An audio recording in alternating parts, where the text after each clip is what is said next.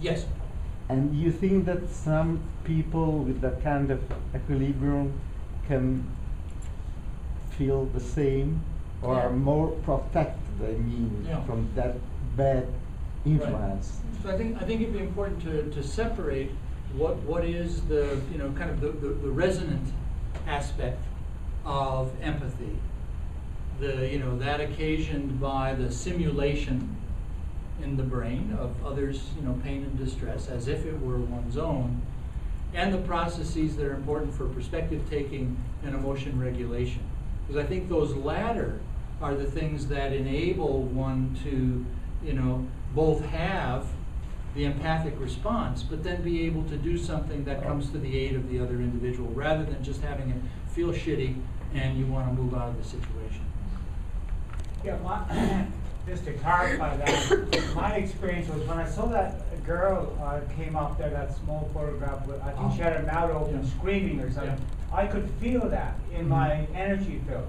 But I had a deeper, stronger connection to the life force, and it's out of this stability that I was able to feel this at a certain more superficial level and not let it overwhelm me. Now, if I didn't have that deeper connection or deeper stability of consciousness, that could have overwhelmed me, and I could have that empathy that you're talking about with the reaction and all that. So it's a question of depth and connection to your higher or inner consciousness, universal consciousness. Yeah, and that's what I was speaking about as the perspective taking and emotion regulation kind of aspects. Carol?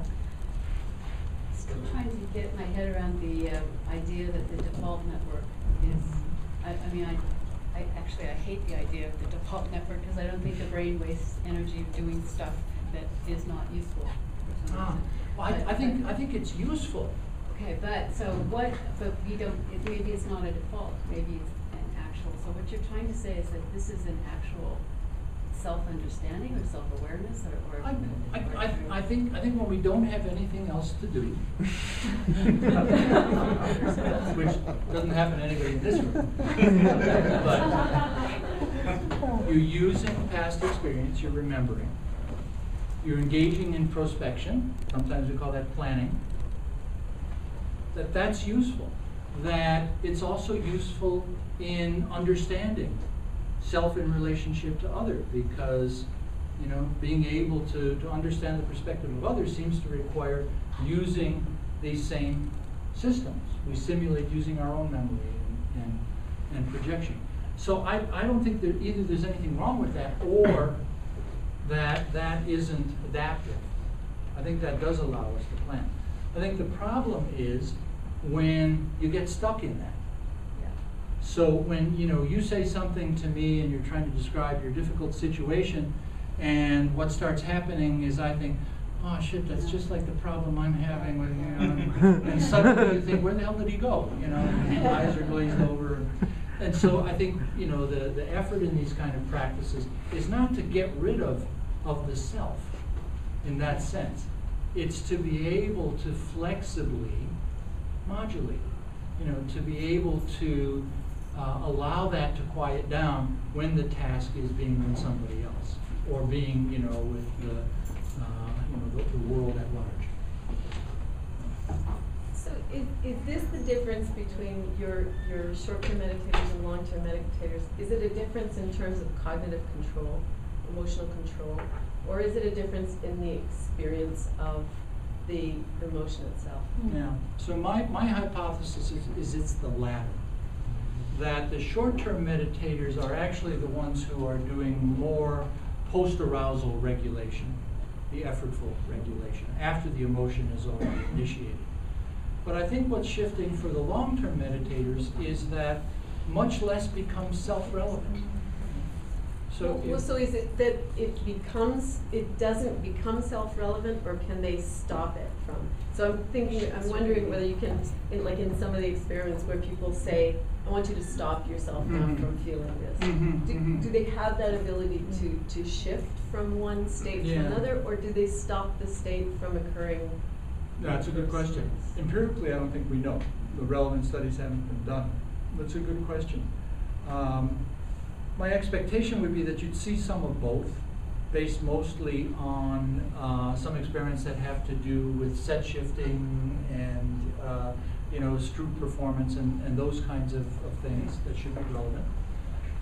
But that also, in addition to that, would be less actual initiation of emotion response, because there are going to be fewer things that are the triggers, fewer things that are interpreted as being self-relevant. Have you looked into the different types of meditation? I don't mean the Zen, but the insight meditation versus loving kindness, because when there is a lot of insight meditation, that's more of a vertical power that is developed in the meditator, as opposed to the loving kindness, which is horizontal. So sometimes, like, the monks would be up on a tree for 7 years. They just come down, to replicate, and go up there, and the elephants are there, and they're very powerful. But then when they go to the village, they're very inept. So they always try to go to the village. So they develop this other connection thing with the horizontal. Okay. So has there been any studies in that respect? Yeah, so the question has to do with comparisons of different types of meditation, different styles of meditation. And the answer is, in terms of head-to-head comparisons, no. And very little of that. So most everything has been separate studies of people, practicing in different traditions, and then simply trying to, compare the results, but not, comparing them within one particular paradigm. And that's something important to be done, because these are not all uniform. There may be class similarities between them. Some of them may result in the same changes over time.